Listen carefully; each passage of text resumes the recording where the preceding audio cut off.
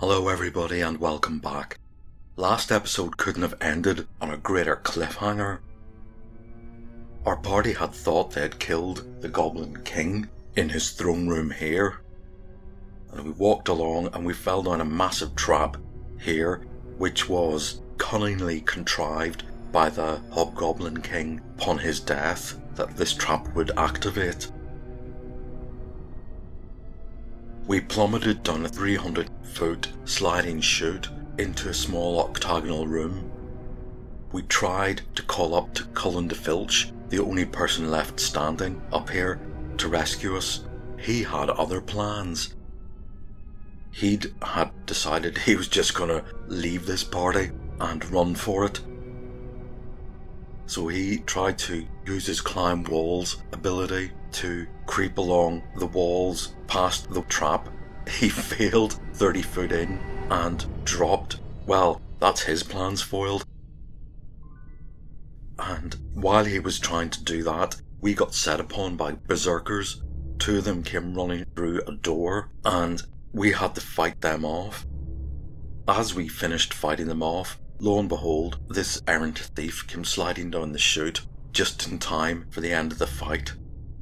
Okay, so that's what the makeup of the party is, and we find ourselves in this small octagonal room. And the door to the northeast has opened, and it leads into a cave system. And this cave system is very dark. Right, we have plenty of flasks of oil, so we need to light the lantern. Are we going to open doors randomly, or are we going to just follow this open door? Well, there may be berserkers behind every door. What we'll do is we'll have Liz listen at this door. And she doesn't hear anything.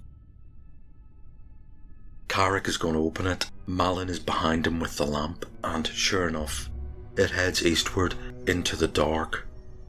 And it looks very much like the same cave system that's heading northwest from here. So I think we'll just go with the open door. This cave tunnel travels northwest for about 100 feet, curving slightly to the left, and it comes to a crossroads. We can see it going westish, north, but curving to the left. And there is an opening here. We get to about here, and Carrick tells Malin to shut out the lantern. He's going to use infravision to walk forward. When he gets to about here, he can see 3 warm bodies in the dark. They, unfortunately, could also see him, and they move forward. Carrick shouts back to Malin, "The lamp! Turn on the lamp!" Now let's roll for initiative. And they get initiative. Right, this is not looking good. Our party is not in a good way. So for the first turn, Carrick is going to walk backwards slowly while he gets beat upon by 3 bugbears. Bugbear 1. These guys have a THAC0 of 16. That one misses.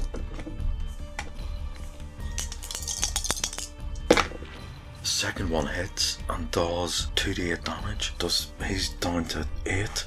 Right. And the third one hits as well. And our dwarf is down to 1 HP. Oh god. Right, this is not going too well.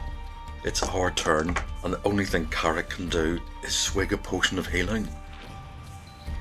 Malin has flipped on the lamp. Potions, I think, will come in the same round as spells. Let's see if Sylvia can take a shot at one of these bugbears. She misses. Can Liz? She misses. Can Gareth Ironhand?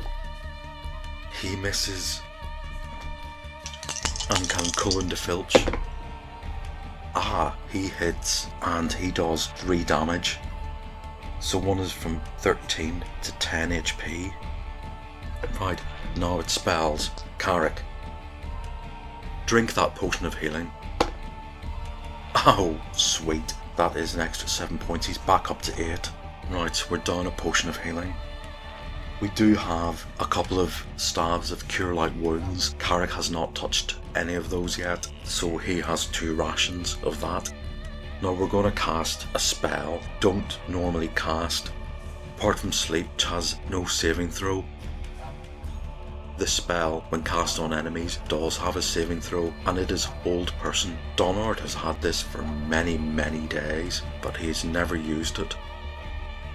And it can affect up to 4 humanoid type people, and when you look at the list of humanoids it can affect, it's quite long, and that effect includes ogres and bugbears. He casts Hold Person into the middle of this fray of 3 bugbears, and they each have a chance to make a saving throw. And they need a 17 or more, and 1 saves, and 2 don't. Right, so 2 bugbears are held frozen. Okay, so those 2 are paralysed for 9 turns. That is them out of the fight. Carrick has drunk its potion. Right, it's round 2. And we get initiative. Right, we're going to try all that archery again. Liz hits and does 6 damage. I'm going to say the toughest one didn't get held. It has 16 HP. It is down to 10. Sylvia hits and does 2 damage. It is down to 8. These are good hits, by the way, even with Thaco penalty for the fact that Carrick is in the way and Donard has run up. They are easily hitting AC 5. Gareth, he doesn't hit AC 5. And Cullen, oh look at that, always hits. And the bugbear is from 5 to 3. Okay, now Donard is going to hits. His Thaco is 15, so he hits AC 5. And he does everything that's needed to kill that bugbear. While the other 2 are paralysed and they can be dispatched at will. So let us drag the bodies off the corridor and into what is a small cave, about 30 feet by 10 feet. And this cave is filled with filth. It smells rank. We need somewhere to sleep, and we can't clean this place. We're not in a good way. We're going to have to take some time to heal.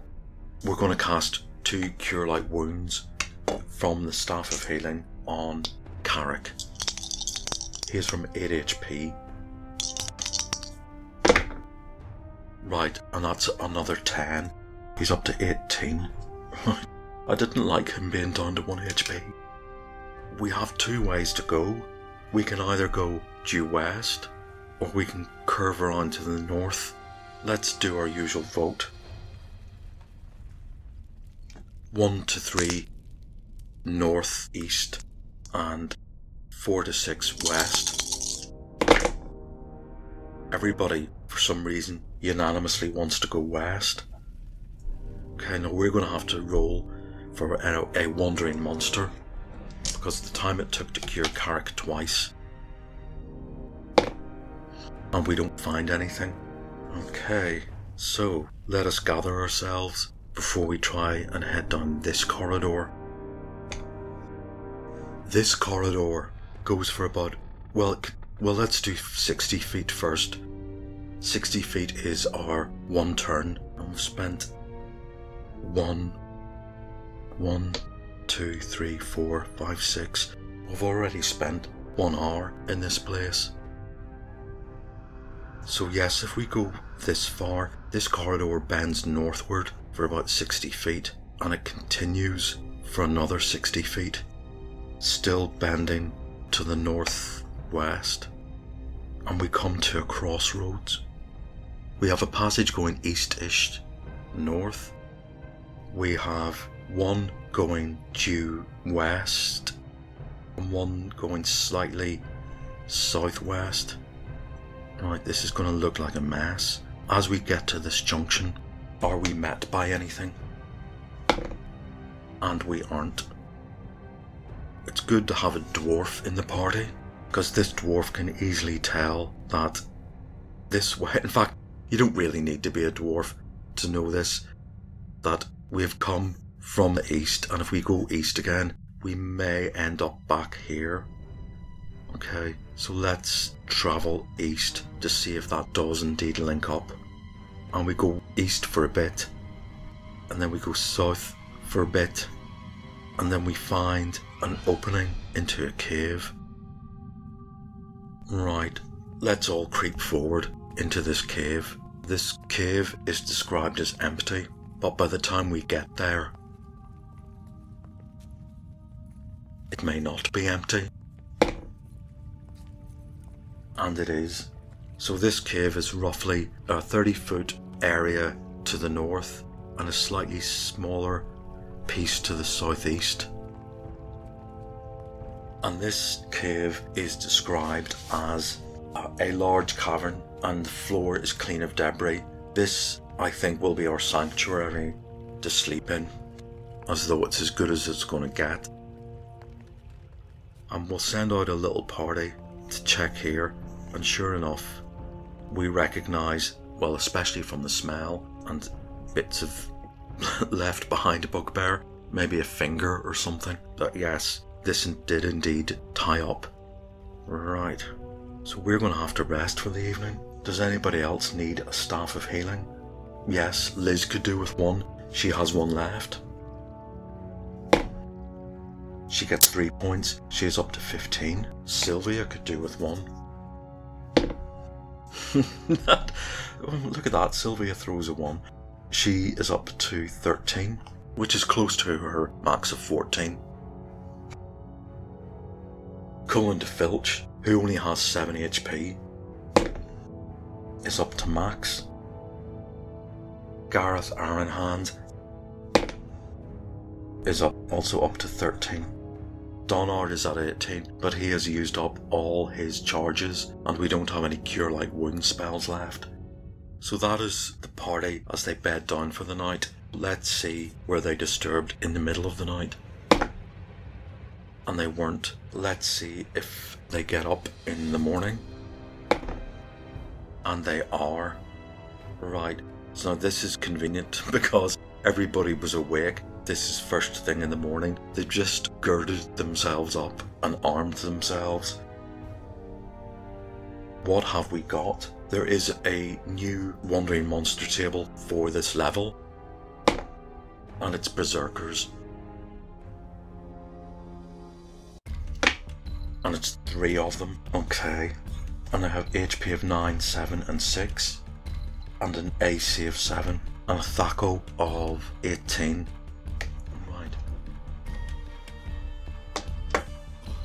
And their damage here is done as 1d8. I'm going to check to see if that fits in with the DM manual. They get a +2 to their hit rolls, but they don't get +2 for damage. Right, so their THAC0 is actually 16. Right, let's see for surprise. And there is no surprise. Let's see for initiative. We get initiative. Right, I'm going to do 3 archers. Liz, and with all her bonuses, hits AC 7. She gets 4 minus 3 for cover, and that's 12, which is AC 7, and she does 7 damage. She takes out 1 berserker immediately. Cullen. No, he misses. Gareth. Oh yes, hits and takes 1 from 9 to 7. We have Donard on melee, who hits and kills 1. He does 8 damage. He kills the one that was on 7 HP. And we're going to have Sylvia use a sword. And she's pretty damn good with the sword. Shame she did 1 damage. And the same for Carrick,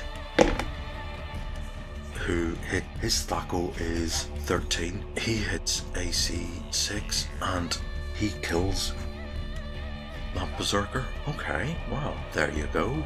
It's 3 dead berserkers. Now we have rested, and Sylvia has learnt her new spell, which was Phantasmal Force. She has not copied any spells from scrolls into her book, so she doesn't know the web, and Malin doesn't know the magic missile that we have on a scroll. But I think during the night Malin might have leveled up. Let us check on that. Back in a minute. Right, I went off and did my calculations, and Malin has indeed leveled up. He has crept over the 10,000 XP mark by 230 XP. That happened at the end of last time when they were here at the bottom of the chute. But I didn't do the level up until after he's rested, so he won't get the benefits of any spells today until they rest again, but he will get his new HP. He currently has a low constitution because he was the only one cursed by the magical fountain upstairs. So he has 7, that is temporarily down to 4. Magic users are weak, please make this a good one.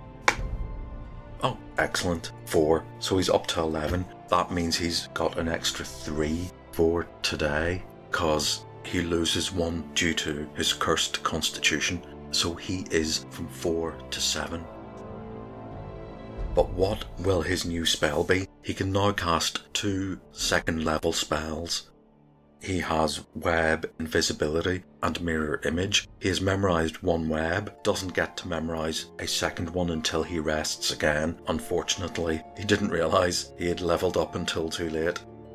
What will I give him for another new spell? We've got Continual Light, right, okay. Detect Evil, right. ESP, Detect Invisibility, Knock, Levitate, Locate Object, or Wizard Lock. There's Phantasmal Force, but I've given that to Sylvia. Knock or Detect Invisibility. All of the ones that we don't have, to me anyway, seem of equal value. These ones are very adventure utility spells. Locate Object, Unlock Doors, ESP, Detect Thoughts. They're very situational. Levitate, that seems probably the most unusual.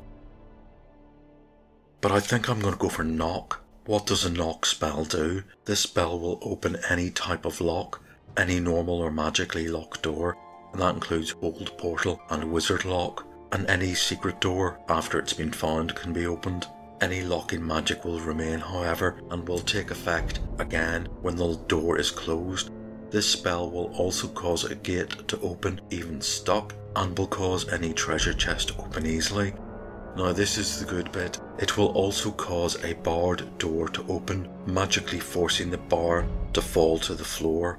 If the door is locked and barred, both will be opened. So this means if you come across a door and it's barred on the other side, well, you can open it. I think I'm going to go for this Knock.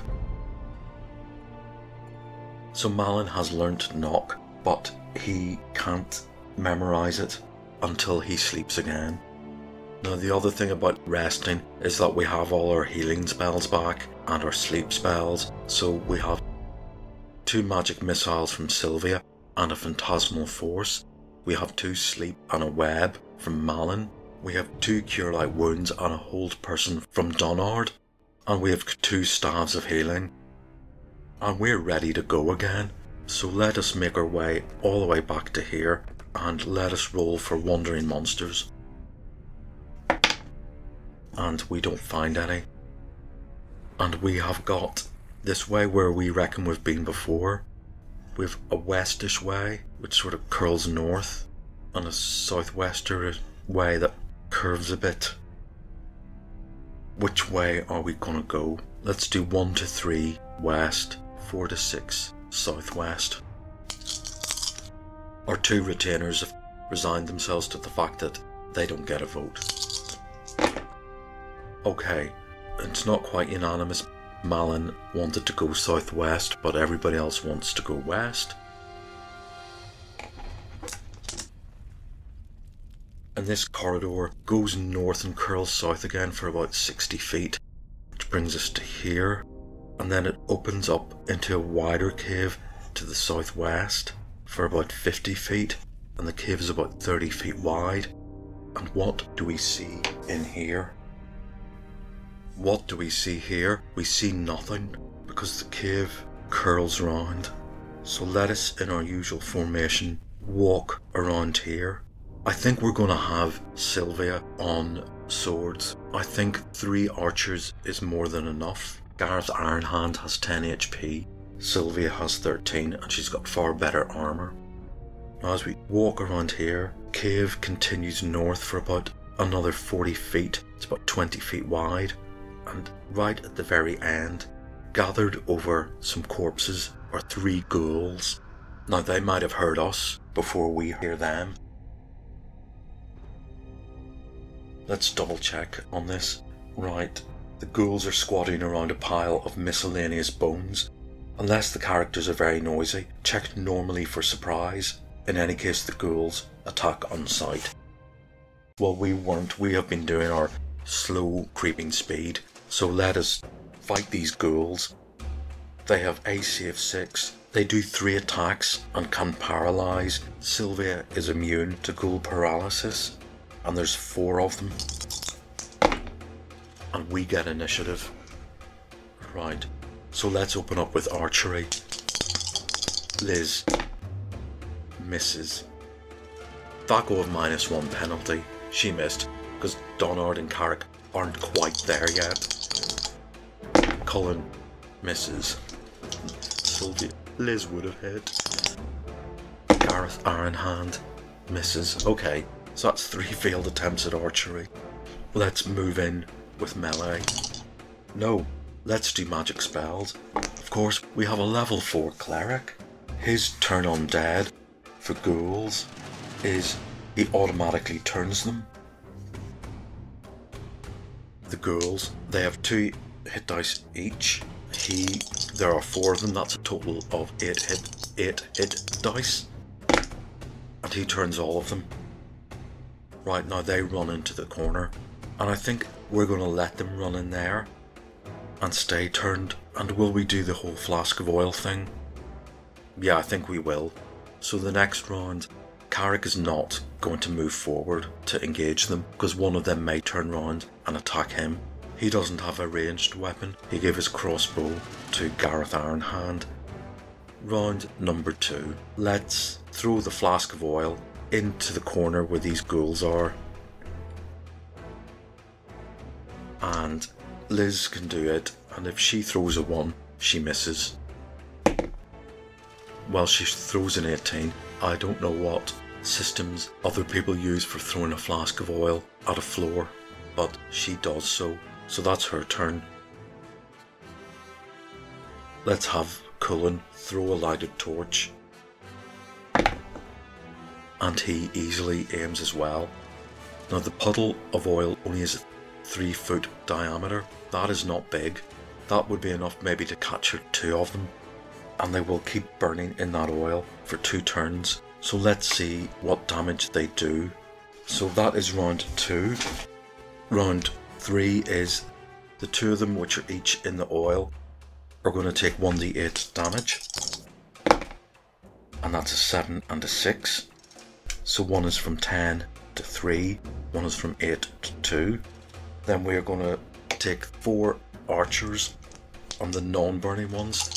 We've got Liz, who hits and does 6 damage. One is from 13 to 7.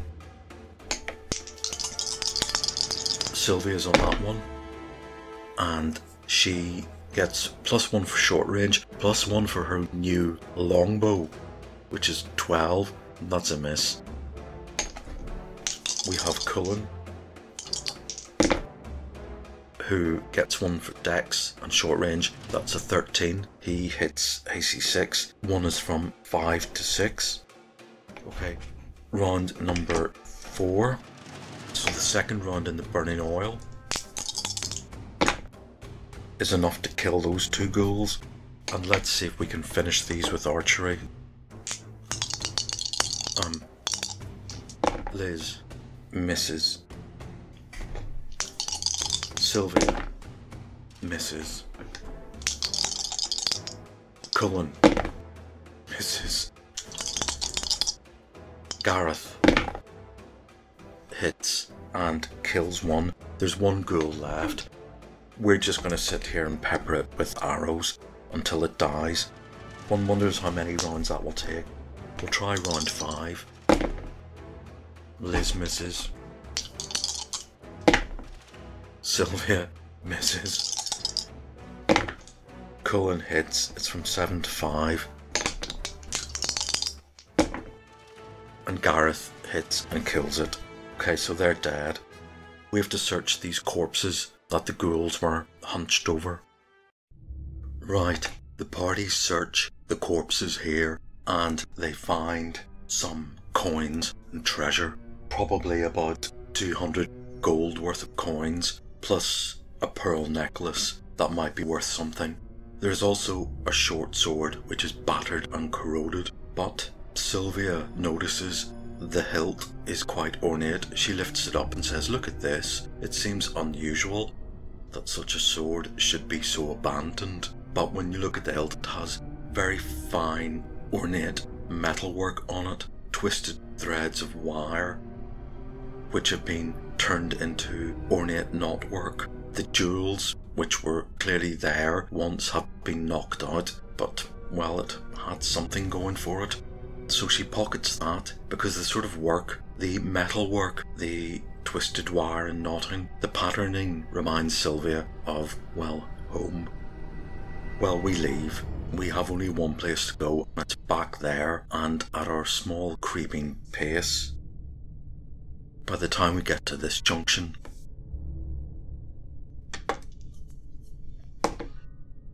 and it's Wandering Monster time, and it is berserkers, 1 to 4 berserkers, 4 of them, right, okay. Now, who gets surprised? And we surprise them. Good. We have 3 frontliners and 3 melee and a mage with a lantern. Right, let's do our 3 archers. And of course I'm applying this -3 Thaco. They still get their +1 for short range, so it's a -2 Thaco. Liz misses. Cullen hits and does 2 damage. They have 9, 7, 6 and 4 HP. He's taken 1 from 9 to 7. And Gareth misses. He's not really that great with a crossbow. We're told that his hammer is his natural weapon. Right, let's go for Donard.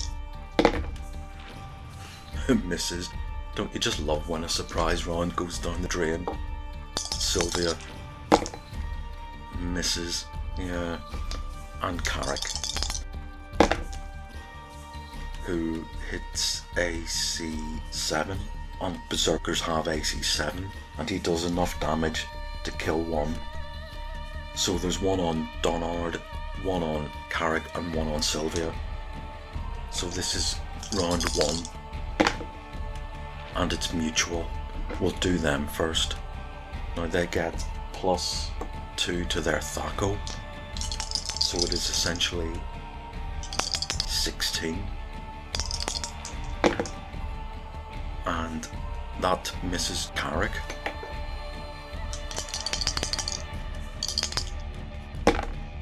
That misses Donard. And that misses Sylvia. She has AC 4. Right, our turn. 3 archers. Liz hits and kills 1. She kills the one that's on Donard. Cullen hits, kills another one.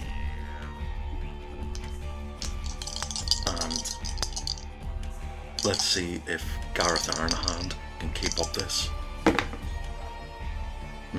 No, he can't. He misses. So there's one left on Sylvia. It only has 4 HP. Donard cleans it out with one swipe. So that's 4 berserkers dead. And wandering monsters never really have any treasure type. Now the only way we haven't been is down here.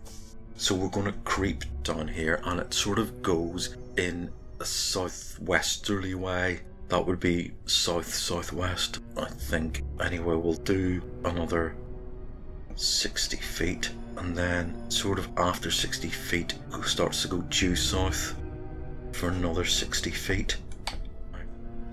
We have another check for wandering monsters. There aren't any. And then it continues south for about another 30 feet, and then it does a sharp turn to the east and back up to the north. And then, well, we're following this along. It seems truly bizarre. We can see it go north again and turn a corner. Well, we do that. We follow it round this corner, and it continues eastward. And ahead of us, we see a door. But by the time we see the door, is there anything on this side of it? There is. No. Okay, this session, and it's piranha birds, which is 1d4 plus 3. There's 4 of them. These birds must be perched on a wall. Let's read up about piranha birds. They may get a surprise bonus.